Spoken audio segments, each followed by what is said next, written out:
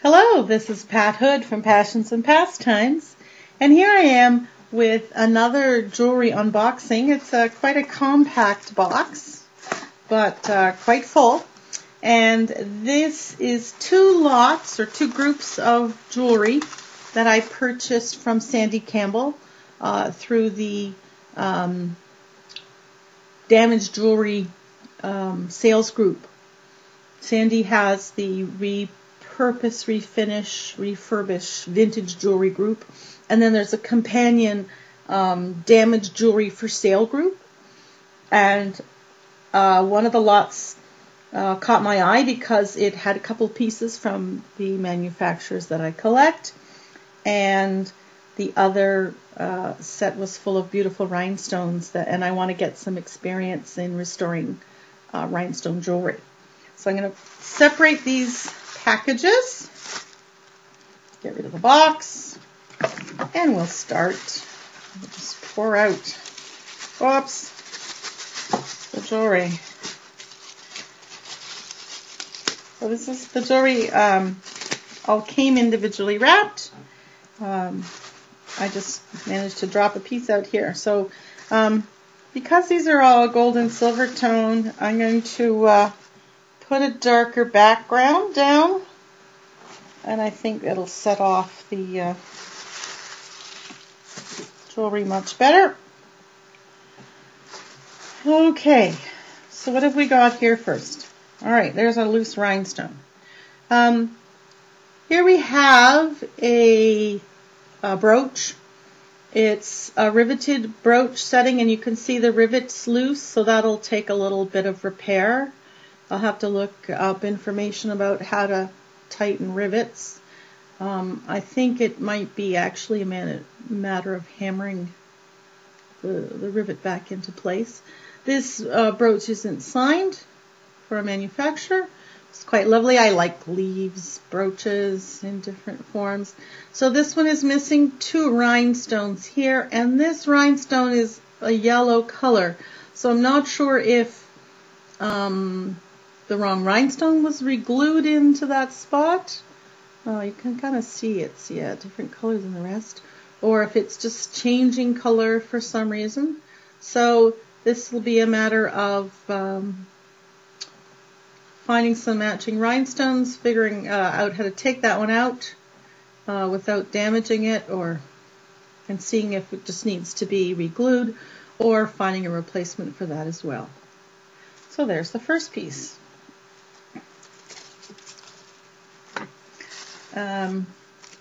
Then there is this American flag pin, missing some rhinestones, a couple blues, a couple of whites. Looks like all the reds are there. I won't be spending time soon restoring the rhinestones, but I had a cool idea. I might be able to take all the rhinestones out and change this into a Canadian flag. If I can carefully design a red maple leaf and put two red stripes on either side, might work. And I certainly could reuse the reds that are already in there, and the clears for white. So a project for when I get around to it.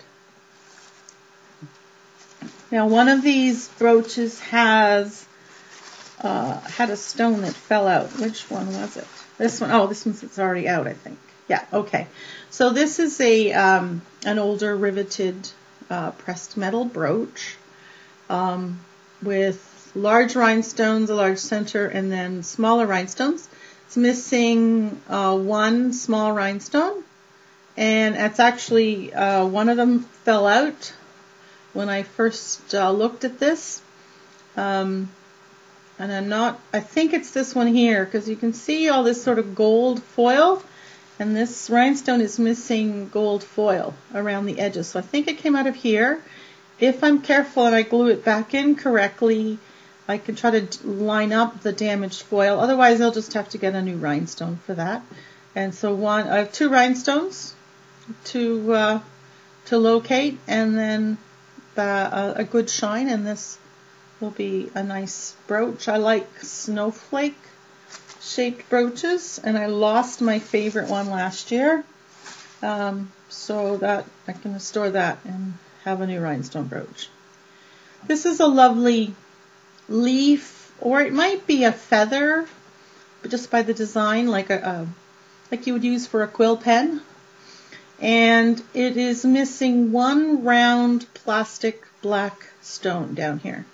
Now, round plastic black stones of that size are a little more challenging to find because you don't want them to have holes in them, or you want to only have a half drilled hole so that when you glue it back in, no holes are visible. You have a coral bracelet that's missing some white round plastic stones that are not drilled, similar to that. So this will go on my I need to find the right replacement stone list when I get around.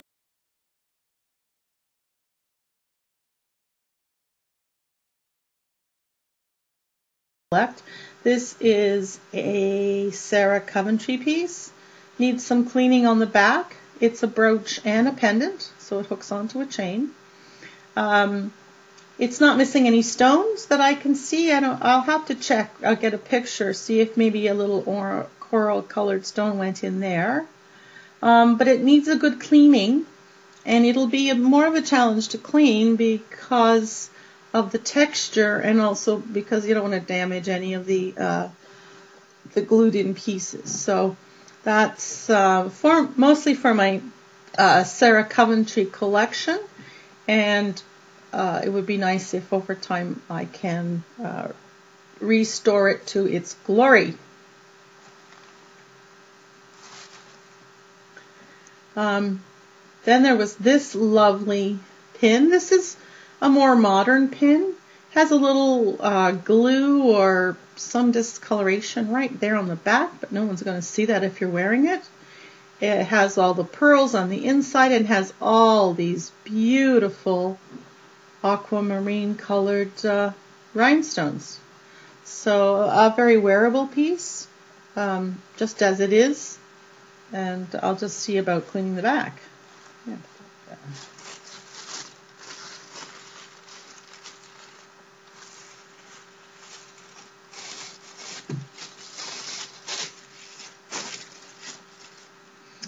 Then there's this metal pin riveted on the back. A very dull gray, I guess a pot metal. No manufacturer's information. Though I say that, and then I see right here there's a diamond shape, a definite diamond shape so I'll have to get out my magnifiers and take a look and see if I can locate a manufacturer on there.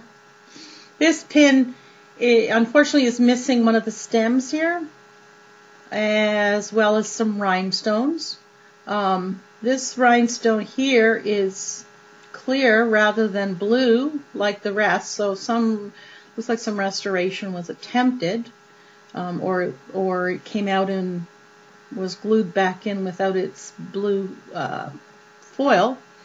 So not sure what I'm going to do with this. A good source of pink and light blue rhinestones if I decide to just take everything out, and otherwise I'll put it on the I'll get around to it burner in terms of restoring it.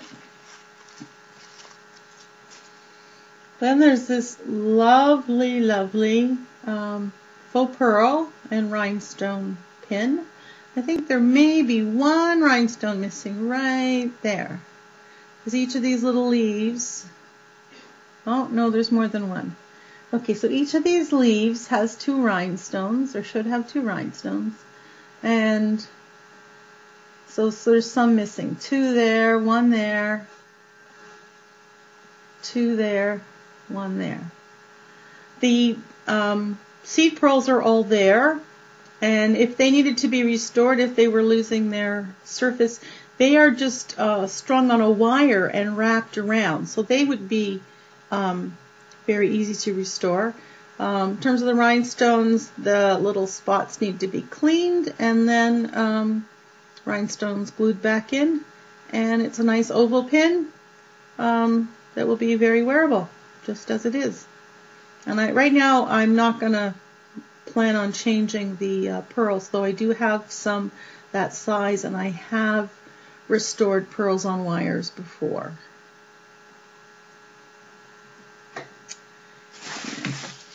Okay, so there's that lot.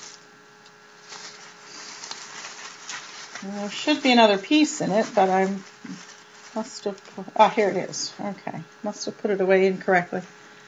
The first video I made didn't work out very well.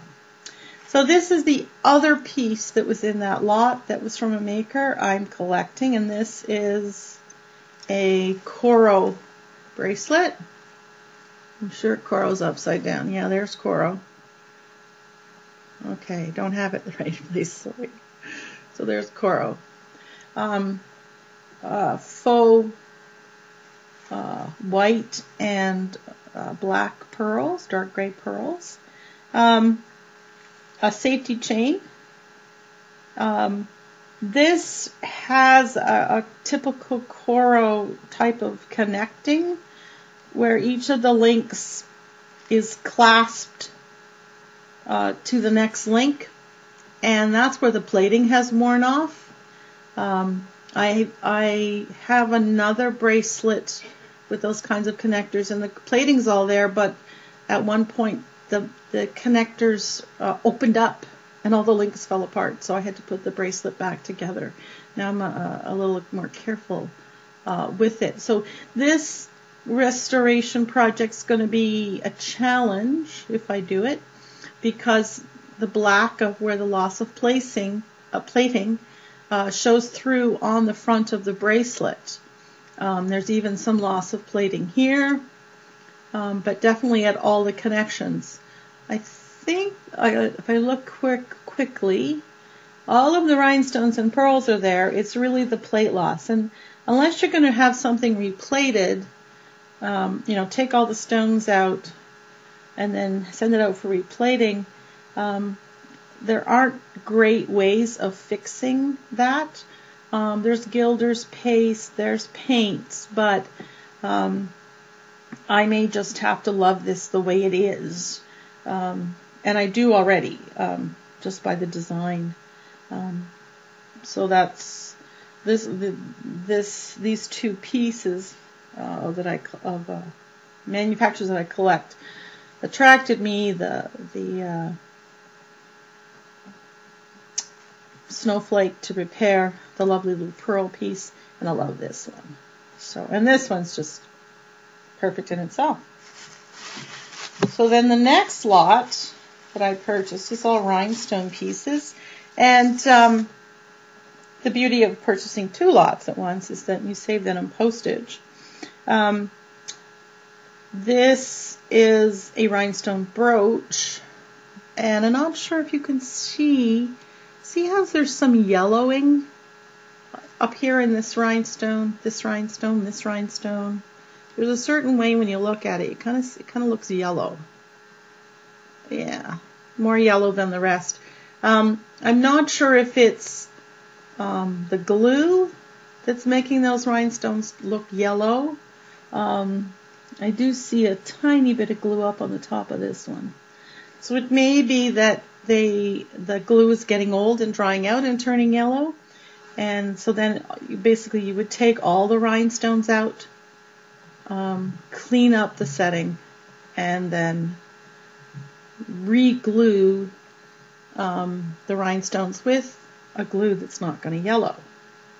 A riveted construction, nice look on the back, nothing wrong with the metal. So this is really just looking at what to do about the yellowing of the rhinestones.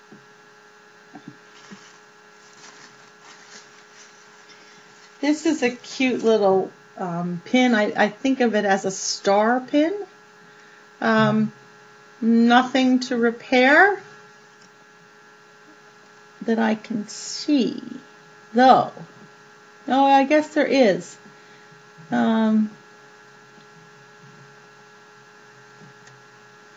Right here, it's hard to even tell that there's a problem. Right here, there's a rhinestone on the edge of the star, and here there isn't, and here there isn't, and here there isn't. And here there isn't. So 4 little rhinestones are needed to restore this. Or if you took that one out, I don't think anybody would notice that they were missing. Riveted on the back, a little bit of rust on the back that I would want to clean up. And then perhaps, it's right just behind the pin here. So put something, find the right way to remove the rust and then recoat it so it doesn't rust again in the future. And I love this little pin because there's another pin in here. Not sure. Oh, here it is right here. That I think would look really cute together with it. It's like a shooting star pin. The main problem with this is one of the rhinestones has fallen out of the cup here. Other than that, everything looks pretty good shape. Maybe a little yellowed, but I have rhinestones in cups, so I should be able to fix that. And I may see if the rhinestones look a different color, like if these look gray or yellow compared to the fresh replacement rhinestone. And then it may be a matter of deciding whether it's better to get an older stone that matches the color, or think about removing all the stones, cleaning it all up, and putting them all back in. I'd rather do the minimum amount of work, so I'm hoping to find the right color of a rhinestone just to match it. And I don't mind the fact that it looks old. I mean, it's old. I look old.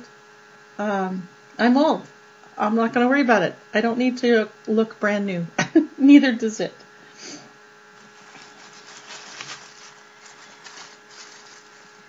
Then this is a beautiful, beautiful little brooch. It looks bent out of shape a little bit. These marquees, this one really dips down and this one dips up, and looking at the back and the way it's constructed, I don't think it's bent too out of shape. And the metal doesn't feel soft, so I'm not sure. It needs a little cleaning, but I think it's just a beautiful shape. The pearls are starting to lose a little bit of their luster. They're not flaking yet, but they're not as shiny as they could be. So I'm going to let this one sit for a while, and I'm going to decide what I think it needs. I would prefer if this section bent back, but it's not flexible in any way. So it might just have to live the way it is until I think it needs restoring. Oh, there's a rhinestone missing there, so that's easy enough to fix. But I love that. I think it's just beautiful. Then this pin is a lovely rhinestone pin. Needs a little cleaning so that the silver is shinier. And I'll have to look. There's a rhinestone missing here.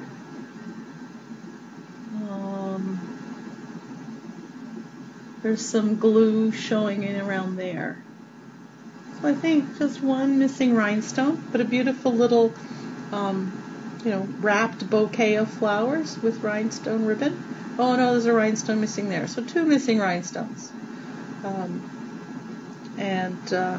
Not marked that I can see, even though there's a little spot here that looks like it could have been writing. I think it's just the texture of the plating on the back. So you can see I have this thing about rhinestones. Love rhinestones. Just love them. This one's slightly different. I love this sort of satellite design. This delicate wire. And the fact that the beautiful shaping of this, the height of it. There's a dark stone here, and a few of them are looking like they're getting dark. Rhinestones can turn dark if water gets in behind them and damages the foil. I may just take this one out. Since it's prong set, it should come right out and I should be able to fit a new one in there. And then it should be good as new. Again, a riveted back. Oh, and this is the coral pin. You can hardly see it. The stamp, well, there's hardly any room for the stamp, but it's actually right here. So that's a bonus for me. Some of these things you just find, I don't know if you can see that if I pull it up. Just barely there. It says coral. Cool. Another one for my collection. But once it's repaired, I will wear it.